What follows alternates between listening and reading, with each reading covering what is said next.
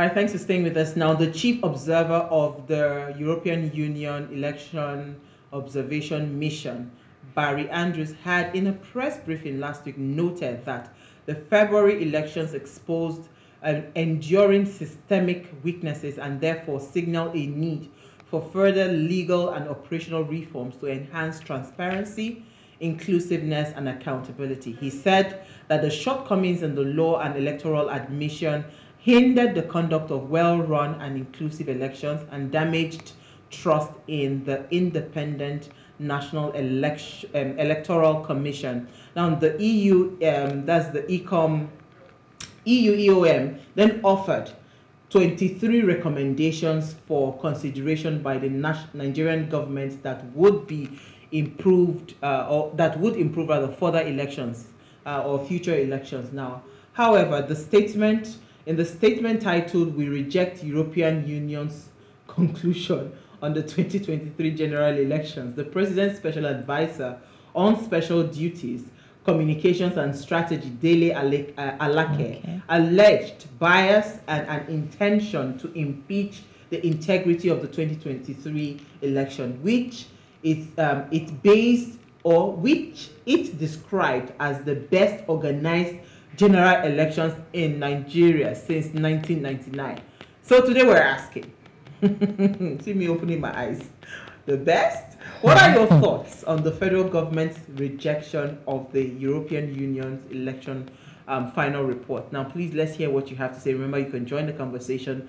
Send us an SMS or WhatsApp to 081-803-84663. You can also tweet at us at WadeShowAfrica1 with the hashtag WadeShow. Okay. First of all, let me come to you. Uncle Dele, we need to question your idea of best. Because we all saw it. Let's not even be sentimental now, right? We all saw it. We saw the news, saw people's experiences on social media and all of that. This best is best, because I don't think that we need to call it. Having several results now. Because best relative, Abi. After you call 150, your family is still best. Yes, okay. Please, let's be very careful, because the things that we literally shoot ourselves in the foot sometimes. Like you people say, ODD EU EOM came out. Okay, fine. We've seen several reports. We've seen the Yaga report as well, which literally says the same thing that the EU EOM has said. How is it that you're now coming to tell us that, first of all, you are rejecting the report? You need to state why you are rejecting the report. Have you guys even sat down to even analyze the report to say, okay, this is what these guys are saying, this is what these guys are saying? Have they lied about them? They haven't. I've gone through the thing, and everything that they said there is practically true. So isn't the best thing to go back and say, okay, maybe this is where we messed up, maybe this is what we should have done, instead of outrightly saying, oh, you are rejecting the report, and since 1999 you don't think that there's any other election that has been as coordinated as this 2023 elections. We know that that's a lie anyway, but yeah, let's keep it moving. Now, okay, let's now come back to the fact that what's his name now? Dele Alake has also come out to say, oh, EU has said that they are creating 23, they've given 23 recommendations of, what INEC needs to do better, the reforms that they need to do and all of that. And you are rejecting that as well, saying that you don't think that that's correct. We're the ones doing ourselves. How else can we be better if you cannot even take such constructive criticism? How do you intend to do better in 2027? So, I will stop here for now. Let me come to you, Diola. Today I'm here to observe. I'm an observer. Diola, let me hear your thoughts. What do you think, first of all? Have you gone through the report, and what are your thoughts on it here? I have gone through the report, and honestly, it's as much as there are facts, truths, and observations according to their own mandate. The truth is, I don't know if it is okay. So for me, when I read it, and then when I read what the government, when the government rejected the report, that was expected, because if you don't reject the report, then it automatically gives credence to the fact that the whole election or the whole electoral process was a sham. And at this point, I think that the current administration feel that they have gone too far to accept that. So maybe it is pride, maybe it is just I don't know. Well, I don't know. I don't know, because honestly, I see no reason why they can't say that these recommendations are taken in good faith and will be worked on towards 2027. I mean, if these are real students of democracy, then they would understand that democracies all over the world are very interested in elections that are happening in Nigeria, considering how populous Nigeria is and Nigeria's place in the League of Nations.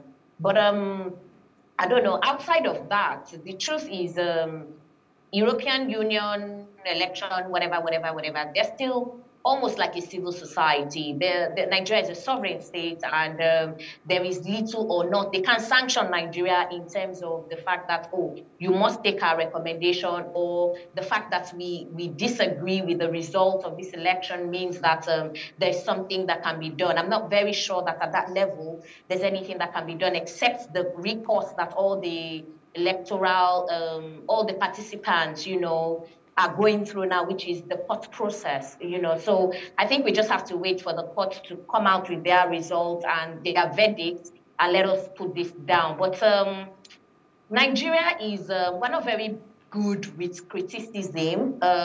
We see it as someone saying that, everything we're doing is wrong, or we see it as we can't be corrected. And I think that's a major problem in our ambition to grow as a nation.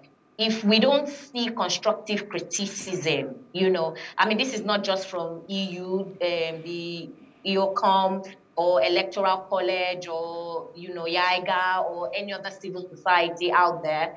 It's just simple common sense that when people who have taken the responsibility to ensure that we're able to perpetuate democracy in Nigeria, when they have put in the work and they have come up with recommendations or their fact-finding reports, it just makes sense, to look at it and see where the gaps are, and Absolutely. ensure that, going forward, all these things are tackled. But again, I honestly don't know. Again, with all these things concerning Nigeria, it's a bit tiring. But let me come to, because let's keep EU aside, since they say that EU is the problem where they get. Electoral College, right? There were a series of tweets that was posted on the 30th of March 2023. So if you're not following Electoral College, go on Twitter and go and see it. I just want to pick a few points, right? Yeah. It says it is key to note that Electoral College, as pioneer political literacy institution in Nigeria, running a 27-course model that has educated over 10,000 Nigerians virtually, added with its classes in state physically and using radio and its model per program, went full circle on improving the base of political participation, right? We start at the starting point of every political race, the Electoral Act 2022. States clearly that manual and physical copies, right, of list of members of political parties must be submitted to INEC before conventions and primaries can be conducted. They hear. From the information that we have, not one of the 18 registered political parties met this criteria. This is from the section 77, subsection 3 of the Electoral Act in 2022. Right? So there is, let's even start from the basis, the foundation. So the Electoral College Nigeria began its review on the electoral cycle from primaries, and this was quite an occasion in Nigeria, and must be very notable from them that not only did the currency of exchange of funds move to dollar, the mode of emergence in 57 of the primaries can be questioned based on emergence of the candidates as states in the electoral, or rather as stated in the Electoral Act. Now, the campaigns by all 18 political parties were marred with nepotism, religious undertone, and all parameters abhorred by the Electoral Act were in play in the 18 political parties and its supporters, which is against the Electoral Act. Do you understand? So if we're not even touching what happened on election day, from the foundation of the elections, Do you understand? We didn't even get it right. We saw dollar exchanging high. Is that not why dollar started going high when they were conducting primaries? So when people then come out to bring a report, this is not the time for you to think that somebody is attacking. Trying to attack. Because what you people fail to realize as a leader, and I'm saying this, you guys don't understand what you're doing. What you are doing, you might get away with this, but what you are doing is continuous decay of the system. When do we get to clean up the system? When every single time, wait till after my turn before we can fix the system. It doesn't work that way. So a lot of our political leaders, right, you get things done, you enter anyhow, you emerge, leaders and all of that. What happens afterwards? Somebody else will say, okay, no, I have to also go through. And that's why you would see that from the EU's report, they said that whatever happened with the presidential, it had an adverse effect on the state elections, and which was what we saw that were on ground. So I don't know where the lie is in all of this. I don't know where they misrepresented the fact. And it is not because somebody is trying to favor a particular candidate or something. No. We saw the elections. People were brutally assaulted. People could not vote. We saw voters' cards being thrown in the lagoon. People were harvesting people's voters' cards from the bush. We saw all of these things happen, right? Then even the one thing that we asked INEC to do, which was electronic transmission of results from the polling units, right? That did not happen. So when there is a report, it is not for us to say, oh, no, you people are getting it all wrong. No. Were you really, really transparent? Except if you're lying to yourself. But you cannot lie to Nigerians. There was no transparency in these elections, right? So a lot has happened. What I would expect, right, from the presidency is saying, you know what? Let us accept the fact that they were mistakes. You cannot just come and say, no, this is the best election. Never. It can never be the best elections. Wrong response. I was in the 2015 general elections when the emergence of President Muhammadu Buhari was his emergence. And I know that election, a lot of things happened. And guess what? When President Jonathan saw that, this is the will of the people, he hand-stopped and made a phone call and said, congratulations. This one, it was almost like you had a cutlass to your neck. It's either you vote. I mean, we saw threats. People coming out openly to threaten people. Certain tribes were being, threatened. Leave this state and all of that. So what are you saying? We'll take a break. When we come back from that break, we want to hear more of your thoughts. And if you can have questions, stay with us.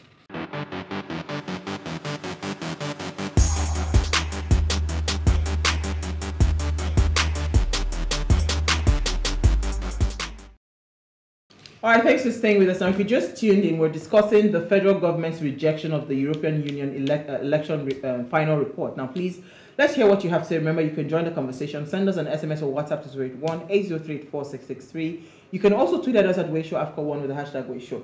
All right, Jola, you wanted to come in.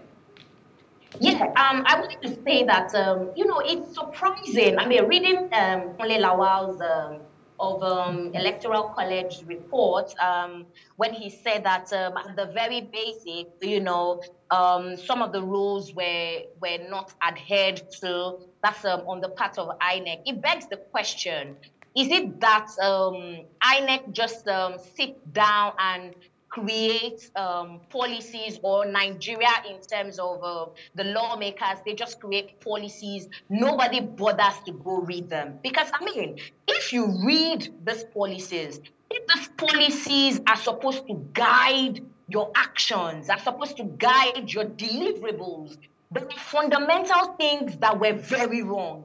And that begins to even say to INEC, you know what? And again, I also think that they have become quite political.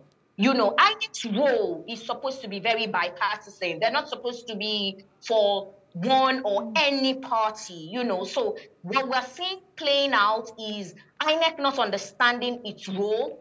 The people who sit at the helms of affairs that should conduct, should ensure that there is a free and fair election, do not even understand what the Constitution says about what is expected of them during electoral, processes. So they can't do better. Everything everything they're doing is as if they're just pulling things from the top of their head. Because honestly, I mean, when I read these Kule reports, the very first thing he said just knocked me off. Like, in all honesty, there shouldn't have even been an election at that point. I mean, when INEC already saw what was going on, they should have somehow found a way to say, okay, you know what? XYZ are being contravened. This subsection is being contravened. This is happening.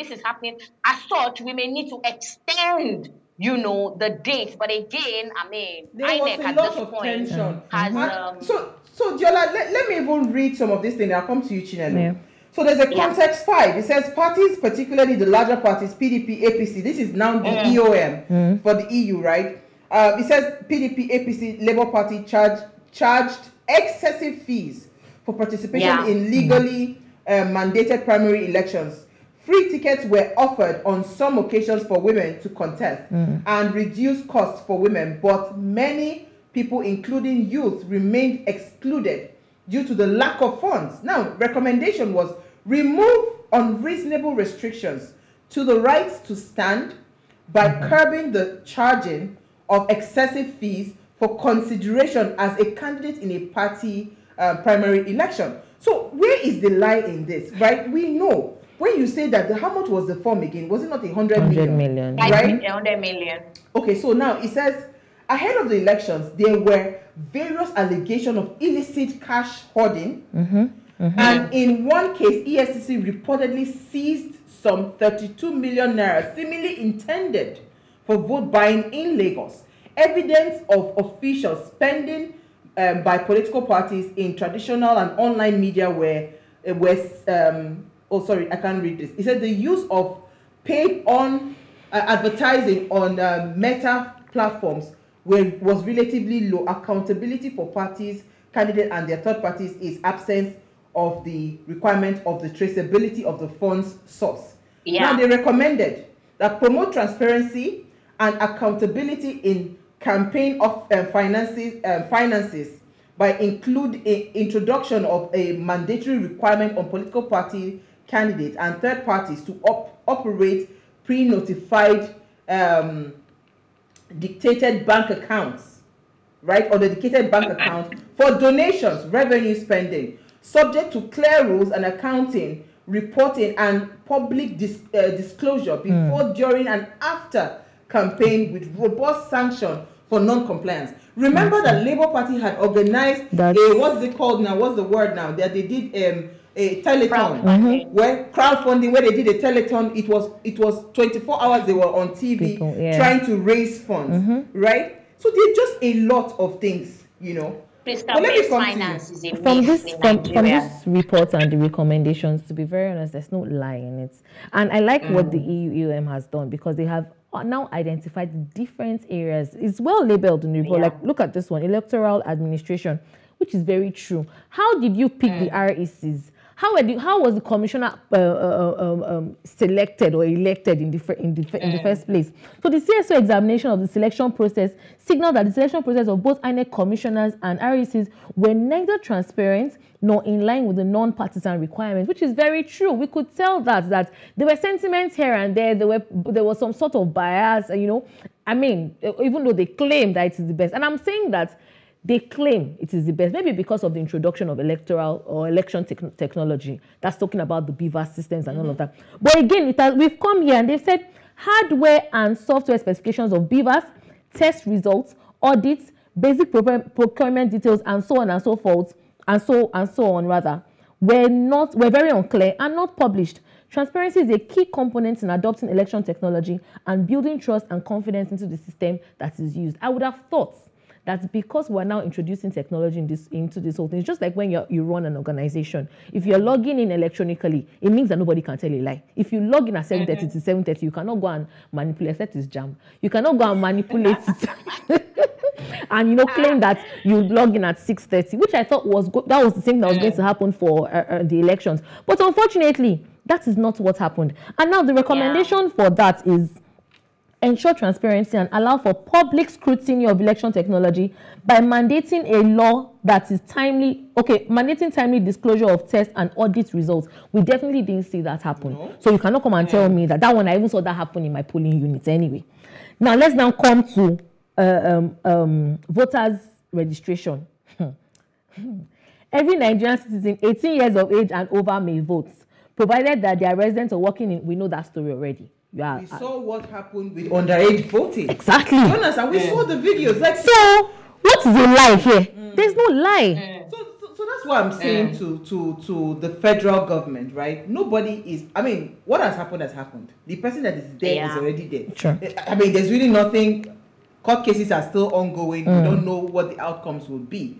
But my point is, right, it is okay for you. You know how you say that this person is, if the person is, if you are not favoring, if the person you're not being favored, you see, you call the person a criminal. But if the person is, if you are being favored, there's a way they coin that phrase, right? The person is a thief when the person is not, you're not favoring. But if the person, no, the person is actually helping the masses, right? That's what is happening. So we are not asking that the system be cleaned up just because for the now, right? There is what is called ripple effect, right? Yeah. For every one wrong that we continue to condone and we continue to tolerate and accommodate as a people, we are seeing already how it is translating in our society, the ripple effect. And it's a snowball effect. It will keep on growing bigger and bigger. And there will be a point in time that even us, we cannot control it anymore.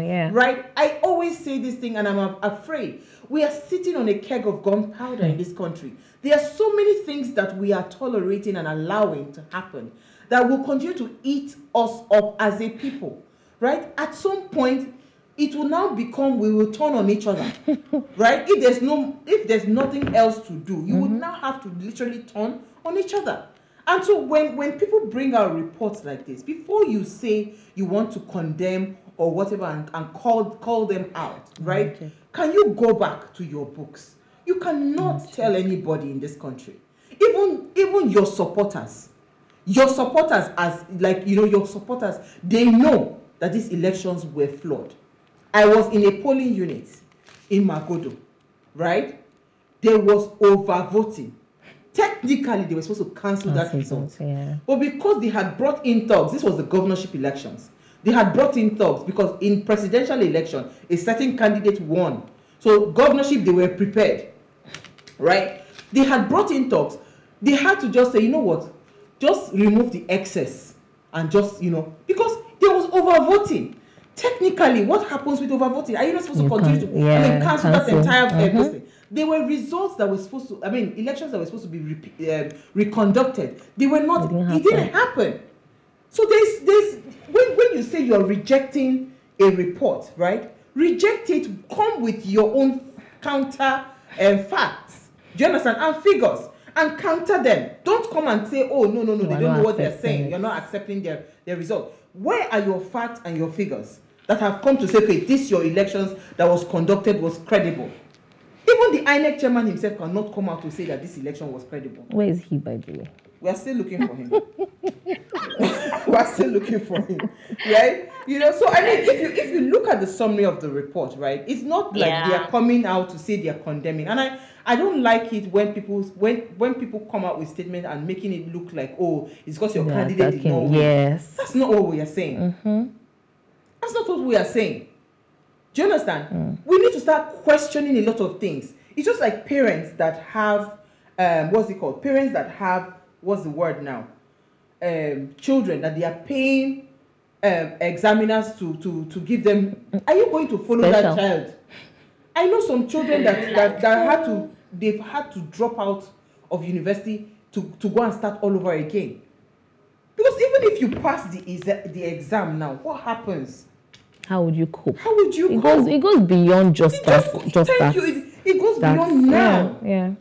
But I think we have some comments. Let's quickly take some before. Okay, let me take this one. Good evening, ladies. Welcome back to live broadcast. Hope you all had a good break and happy birthday to you, Chinelo. Thank you so much. EU report on last conducted elections should be welcome. All advice to performing credible elections in future should also be followed. The last election was a fraud and a slap on Nigerians. No hard feelings, Mr. Alake, special advisor to President BAT. This is from Ade. Regards, Ade. Thank you so much, Ade. Thank you so much, Ade. Jola, you have a comment? Yes, so this one says, good evening, my beautiful sisters. I'm Joseph from mainland. If we cannot tell ourselves the truth, I don't know who can tell us. It was very obvious that the election was characterized with violence and fraud. Okay, so my dear beautiful sisters of what are you saying? Oh, we missed you. Daniel. I have missed you, Daniel. It says federal government's rejection of the European Union election final report. My dear beautiful sister, one made mention of two things, which is right. Without a shadow of doubt, there was exchange of dollars, and INEC did not do what was expected of them. The election was a terrible bad luck and nightmare. The handwriting was clear on the wall. Anyone who says this election was the best so far knows nothing and will forever know nothing. 2 weeks without this program, oh my goodness, I missed you, oh, sister. Oh, congratulations on your son's alpha graduation. Oh, thank you so much. And my runaway sister Chinelo, happy birthday to you and welcome back. Thank you. I hear that INEC chairman has apologized to Nigerians. Okay. How true is this, please? Can somebody give me more info? I've not heard anything like that. I haven't seen anything like that. It's not apology we need. No. But this is from Angola, right? The person sent the message from Angola. Wow. I don't know how true that is, honestly. But the truth is, it's beyond an apology. You see, I say to people, right? I am learning. Okay, he didn't apologize. Okay, somebody is saying he didn't apologize because I've not heard that. But you see, I was just going to touch on a little bit on apology. You see, you know what I see in Nigeria? Do one first. Just say sorry. That's what we do all the time. You are on the road, you are acting funny. You hit the person, now you now lie down on the ground and be begging, it doesn't make any sense. I always say now that, see, I would weigh my actions. I take my time. Do you understand? So that whatever happens, I will hold it with my full chest. The consequences of what I have done, I will chest it and say, I did it. Do you understand? Not apologizing and coming back to say, okay, she's saying INEC should apologize. Okay, that's what she meant. INEC chairman should apologize to Nigerians. Oh, okay. He should apologize. But my sister, we don't need apology. In all honesty, we don't need apology. What we need is accountability. The system that works. We need accountability. We need the court case to continue to go on. We need to see. I've always said on this table, and I will keep on saying it anywhere. If the reports come back, right, and the result remains the same, but after a thorough investigation, every Nigerian would accept the result. Yeah.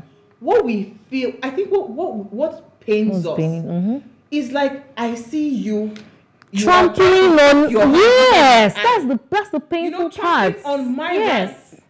Because you told me that carry your PVC and go and vote. I carried my PVC and I went to vote. So it's like you say, okay, no. Your mouth right now, your opinion don't matter. That's what I think is aggravating a lot of tension amongst Nigerians. And a lot of people are leaving the country because they just feel like, at this point there's no hope. Giving up. But let's hear your final thoughts. Jola, let me come to you, then I'll come back to you, Chinelo.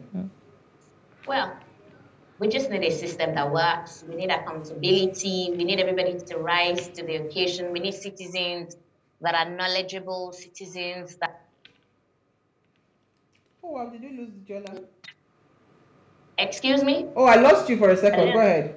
Oh, okay, sorry. We need citizens that understand their responsibilities and role, and they're ready to play their part in the process of governance. And that means rising up to the challenge, being a better versions of themselves, because it is only when we're better that we can actually replicate ourselves in government and we can demand better. Absolutely.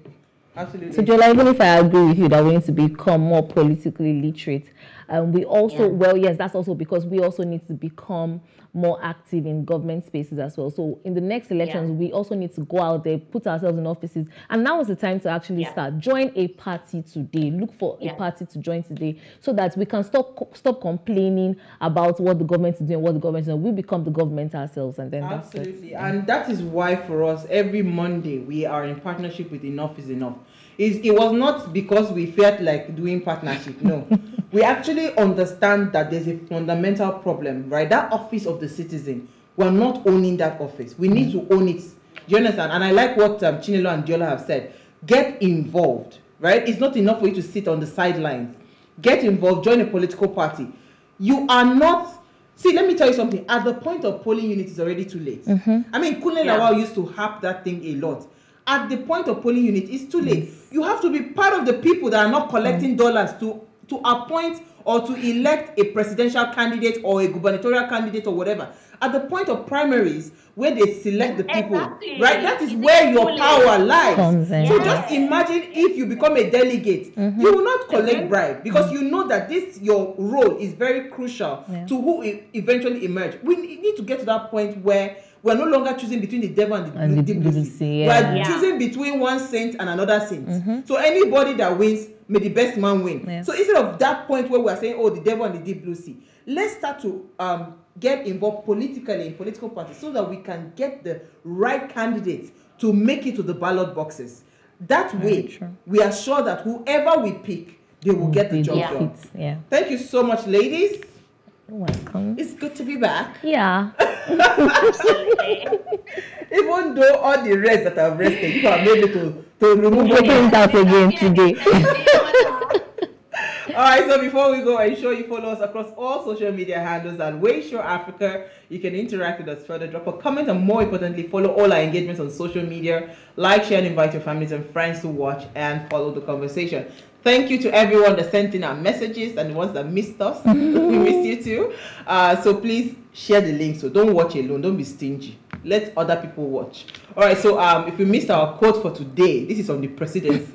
I like the last part. It says, in just one moment, or rather 1 month in office, Nigerians appear satisfied with the decisive leadership of President Tinubu and the manner he is redirecting the country to the path of fiscal sustainability and social economic reforms. Now we urge the EU and other foreign interests to be objective in all their assessments of the internal affairs of our country and allow Nigerians to what? Believe. The next time we have a poll to let them know that Nigerians are choking, no. Nigerians are not breathing. But hey, thank you so much, guys.